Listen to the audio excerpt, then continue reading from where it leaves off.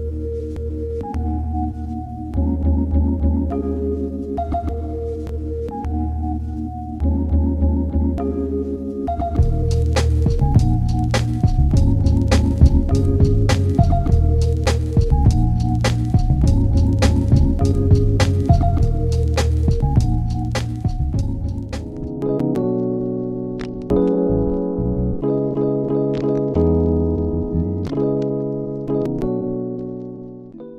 also going to talk about Elizabeth Smart. So do you want to? Sure.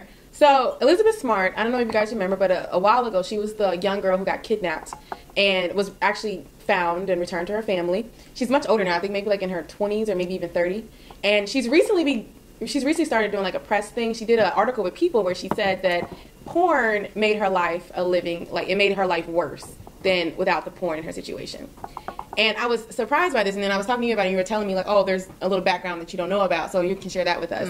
But I was like, what? So I read the article, and she just kind of, like, talks about how, like, oh, before like, he would have sex with me sometimes, he would watch porn, and then he would see what's on the porn and ask me. Wait, he had sex with her? I had no idea she was raped either. I did not know she was raped. Oh, she said that? Mm-hmm. She was raped by him. I didn't know that. I did not know she was raped by him either. I thought they just kidnapped her, and they treated her well kind of thing, and not well, but I thought they, like, kept her around. I did not know she was raped. She says that before he would have sex with her or rape her, he would watch porn first sometimes and then point to her and be like, I want you to do this. I want you to do that. So he was kind of, like, using porn as, like, creativity for his rapes almost. What a disgusting person. And she also says, like, I'm not saying that porn is a cause of kidnapping and you, like, get rid of all porn and there'll be no kidnapping. But she's saying that porn just made her life worse. And I was telling her, like, I'm surprised this is, like, news because I didn't realize that porn was that big of a topic, and I guess this happens with kidnapping, but you were telling me about a little bit of background on, like, the porn. Okay, so yeah, about that, I honestly I'd never read that she was raped before. I didn't know until I read as well, but maybe it's because I was much younger when she was kidnapped. So there's been a recent push in the Republican Party to actually ban pornography.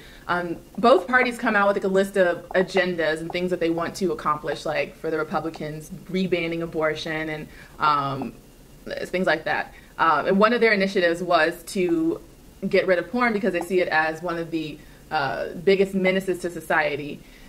It's funny because some of the people that are pushing for this ban have been known to have mistresses, haven't been known to have their mistresses have abortions. So I think the people that they're picking to have this moral high ground, maybe they should reconsider. And secondly, someone questioned whether they feel like porn is worse than mass incarceration in America, and they were like, absolutely. Like, they feel like pornography is the, what's the word? I guess the catalyst for the degradation of America. And people are like, well, isn't putting like almost an entire group of people behind bars, like, worse, in that sense? Of course. So, but But I'm wondering how they got to porn. Like, why? Is this them being on a moral? Is this them trying to garner the evangelical vote? Yeah. They're not going anywhere. It's not like they're going to vote Democrat. No. So I don't see why they're pursuing this. I don't know. I just think they're lost. They're lost in the agendas they want to pursue. I'm kind of surprised that they would go after the porn industry. Yeah. It's a big money-making industry. It's a huge money-making industry. And from what I've been told by a lot of Republicans, a lot of the reasons for being a Republican is finance.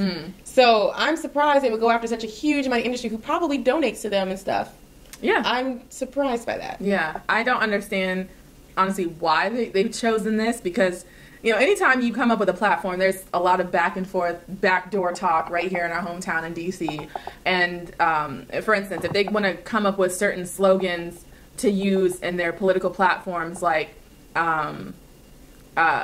okay, so when they used to talk about, or they still do, talk about people that go on welfare, they used to just blatantly say, like, black people. And then it graduated into thugs and welfare queens. And now it's the takers. And that language is actually something that's deliberately cultivated. They come up with, like, catchphrases. And, like, any Republican or any Democrat, whatever, you have to use a certain terminology when you're talking about this topic, and you hammer it in over and over and over again to the media. That permeates to the public. So then you talk to the average layperson who votes for that party, and they use the same terminology because they're watching the Fox Newses and the AM radio shows and stuff like that. They don't even know where their vernacular has come from. They don't recognize, like, that propaganda in their speech. So, I actually heard Mark Lamont Hill say something of that nature. He was saying how, like, Fox is extremely organized. Oh, yes. He said that every morning they get together and they have, like, a conversation, like a meeting. And they, not only do they have this meeting, but they kind of, like, say, like, let's say me and her have two different opinions on one situation. But we are going to go and present a united front Right. to the people. So I might can sway you a little bit more on my side, or you can sway me more on your side. Yeah. But in front of the people, we look like we're together. We're a unit, yeah. So they're giving one message to the people. And they'll often bring on a commentator who's against them, but it'll still be like two strong people who already have their arguments ready. Yeah. Because they've talked already for an hour. So Yeah. you're like, oh, just say this. If someone asks you that, I'll say this. Right. And so all you see is like this very strong argument against whatever someone else is saying. Yeah. And on top of that, they just replay this 3 times a day. They do. So these two people will still be on there with different commentators. No one's going to sound better than them because you guys have already discussed it. You've rigged it. Like, you've already discussed it. You Yeah. already gave each other points to make. It's not an organic conversation. It's not Right. a conversation, period. It's like a propaganda piece, really. Right. And something I also heard that they do on Fox News is, and I've seen it done before, the person, if they have a really strong argument against the Fox News commentators, sometimes they'll mute their mic.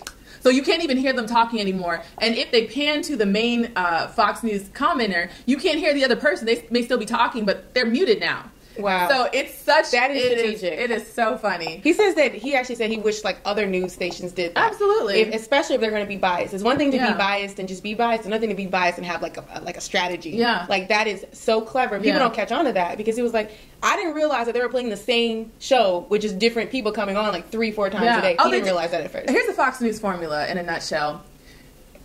You could be it doesn't matter what the topic is. It could be holiday cooking, like the best meals for Christmas. But somehow it'll be some agenda to talk about black people in poverty, race relations, and how black people need to do better and stop wearing low pants or some crazy thing like that. Or where are the fathers, you know. And they will have a black person on there. They will usually ambush them. They could be like a cook, you know, that comes on the show, a chef, with their recipes. I've seen this before. And they'll be like, okay, well, tell me how you feel about black fathers and blah, blah. And they're like, what? So you're not prepared for that question. Right. But they are because they talked already. Or they'll have it where, so that's the ambush style. The other style is they'll talk about a race issue. And they will have a black person on there that agrees with the conservative white perspective because they feel like if we have somebody that looks like that demographic saying the same things that we do, it's not racist anymore. Yeah. And I'm like, I wonder, Stacey Dash, all of them, all of those people that work for I wonder what for Stacey Fox. Dash check looked like. I was going to say that. Like, I really want to know how much money she's making. What is the check amount? What's that what's the going rate for selling out your people? Exactly. What's the going rate? I want to 1 know. million? 2 million? I don't know. Watch it be something low like 1,500. I bet she- Watch it be like 1,500. Watch it be like Love and Hip Hop Atlanta prices. Absolutely. It's a shame. But you did ask me something if I knew for sure she was raped. I just want to read this out. Okay. In the article, she said it just led to him raping me more than he already did, which was a lot. That's horrible. So that's just the porn thing. I don't want to divert from her because I think her experience was horrible. Oh no, I just want to say that because I wasn't sure if our listeners were like. Oh no. But this is is something else. So, I have mixed emotions about the Elizabeth Smart case because what bothered me was at the same time that she was abducted, there was a little black girl that was abducted and barely made the news. Oh. And this girl, like Elizabeth Smart, I think she was only a few miles away from her house. Yeah. And this little black girl who was much younger, like maybe 6 or something like that, was like abducted hundreds of miles away from her home. Or not, she was abducted around her home, but, you know, moved somewhere else. And she managed to, in the same day, chew her way out of her restraints. How old was she? 6, I think 6 or 7. Wow. There was like no major like news channel push to like have people looking for her. It was just her family and friends. Wow. They couldn't really get the resources like Elizabeth Smart's family. And she found a way, she got away, and she found a place where she could call home and say what happened. They didn't even talk about that at all. 6 years old. It was old. insane. And that's incredible. It always bothered me that like I don't know if this is a song line, but it's like there are no Amber Alerts for amber skinned girls. Oh wow. And I like that. I feel like that's the truth. Like if we have kids one day, they're going to be brown, and if anything were to happen to them, I feel like they would be lost. Like I feel like I would never find them again if they were abducted. I don't think, unless I had some kind of political clout or financial means to get my kid's story out into the media, that it would even make a splash for more than the evening news. So it just that. And then watching Elizabeth Smart day after day, everybody knows who she is. Yeah, everybody knows who she is. She's almost not she's not a celebrity, but she's a well-known person. So it always bothered me. But I mean, that is sad, but I actually wonder what the numbers for abductions are like for if you look at the breakdown for skin color. Only because maybe there are just not that many people of color being abducted. I know as a kid, my dad was like, nobody wants you. You're a black girl, though. Nobody wants you. I don't know about that. I think actually, I would be curious to look that up. I think it would be more advantageous because if you have that proclivity to abducting kids, who better to abduct than some black kid or some poor Hispanic kid or, you know, someone of that demographic because they know like the cops are not going to be on your tail like that. You're not going to be sweated like that. That kid is not going to be missed by anybody but No, the I was family. just saying like media coverage wise, because you're saying there's not that much media coverage for people of color. And you think it's because of the low No, number. I don't know. I'm curious. It would speak even more to what you're saying if Yeah. it is about 50-50 or even more blacks being abducted versus whites. I mean, we'd have to look at it percentage-wise, not numbers-wise. Yeah, that's what I'm saying, 50%, yeah. But, yeah, I don't know. I mean, if you look at it and you're finding like, oh my gosh, there were 300 kids that are abducted, and out of that, 80% of them were black. But, that would strike me as, do you know a black or Hispanic version of an Elizabeth Smart? Like, right off the top of your head. To be honest, I didn't know who Elizabeth Smart was until I saw this article. Oh, wow. Well, I did. But it goes without saying, I don't. But I was a kid when she was abducted. I was Me too. I mean, 9. I remember her, though, but I've never heard of any other kid getting that kind of coverage like she did. I mean, I remember JonBenet Ramsey. Remember her? She was the little beauty queen girl who was killed. You don't remember that? How old were we?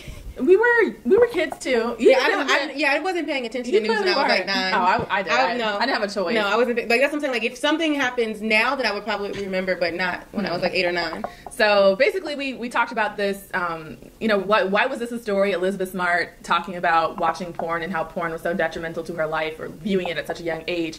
And I was saying I felt like that was because of the recent coverage talking about the Republican Party's new platform to push for banning pornography as one of the worst social ills of our time. So I don't think it's that at all. Like I think there's so much more going on that's worse than pornography. And I really don't care what you watch. Right. What do you think? That's what I mean. It's so hypocritical. You constantly say that you're the party that wants smaller government, but everything that you push is big government emphasis. That sounds like some socialist stuff. Right. Like we're going to go in people's homes and take out all of their porn. I don't think that's socialism, but I think that's like you're trying to transpose your religious beliefs on everybody, but you believe in separation of church and state. Like, stay in your own lane, please. If you don't want to watch porn, you want to ban certain sex acts, things like that, like, then you don't do them. I don't really care what other people do.